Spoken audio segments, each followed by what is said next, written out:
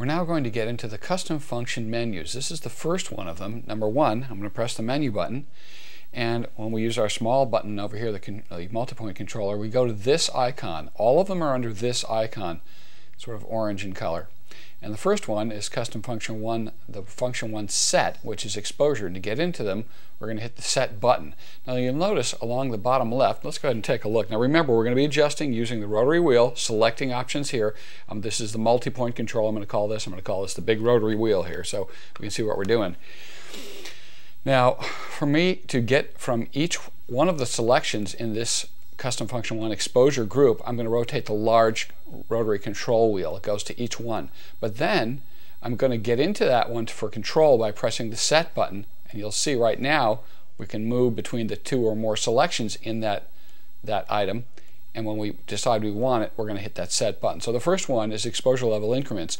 And what this is how fine of an increment you're going to have when you're adjusting the metering in the camera. Say you're in manual mode or AV or TV and you're moving your control dials.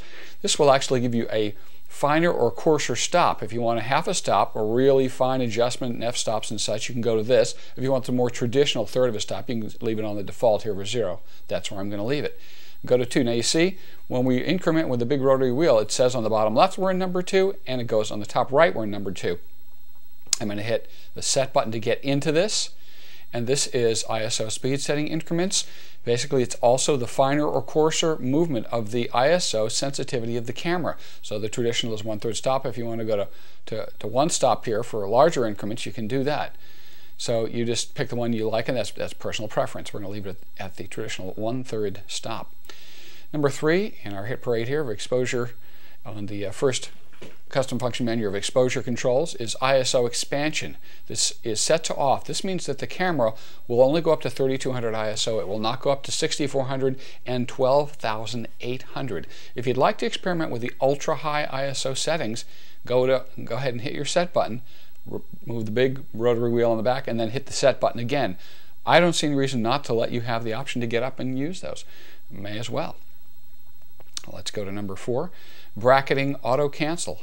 Again, hit the set button to get into controlling it. It's only on or off. This means that if you set your exposure bracketing or white balance bracketing, you're doing those triple shots and experimenting with that, well, when you would turn the camera off, that would automatically cancel those bracketing settings. If you'd like it to remain on when you turn the camera off and turn it back on, and you're still in bracketing mode with your previous settings, leave this on. If you want to, if you'd like it to cancel, then you can change it. But it's personal preference again. But I probably wouldn't want the camera to remain in bracketing once I had turned it off and bring it back on. So the default is on that.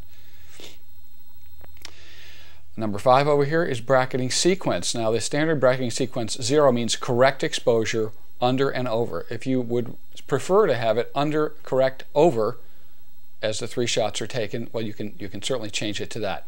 Remember, it's hit the set button, move the rotary control to your selection, hit the set button. Default though is correct, under, over, and that's your choice. Next is safety shift, enable, disable. Now this is only in the TV and AV modes. If the lighting changes drastically at the last moment, if you have this enabled, it will allow the camera to all of a sudden shift the exposure to make it come out correct.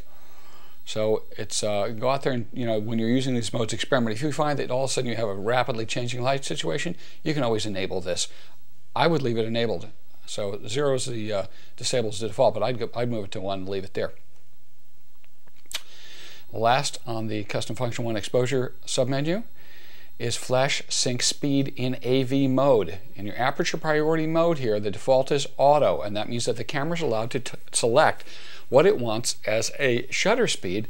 We call that the sync speed for your flash, and these things work together because in flash mode it's very different as far as the way that the camera exposes, and if you're at a low shutter speed, say 1/60th or below, which might happen, you could have a more blurry picture if you have a lot of ambient light mixed in. If you're going just with very dark situations and you can hold the camera fairly steady, the exposure of the camera is actually determined by the duration of the flash blitz itself. So it's not as critical as if you have some mixed light with the flash, which often happens. Usually you're not in pitch black. So Auto will take care of most of your things, but if you were wanting to say, I'd like to limit the auto to between 1/60th and 2/50th to limit camera shake in case I'm really, not that stable, or I want to just be sure I don't go under that, you can go to the number 1 selection. And if you want to fix it at 1/250th to make sure that you're not going to have any blur, or you're, say, using a telephoto lens, which is going to give you more shake to begin with, you'd want to go up to the 2nd selection. Auto is the default, and that's where we're going to leave it for today. So there's all the selections. Custom function 1, exposure subgroup.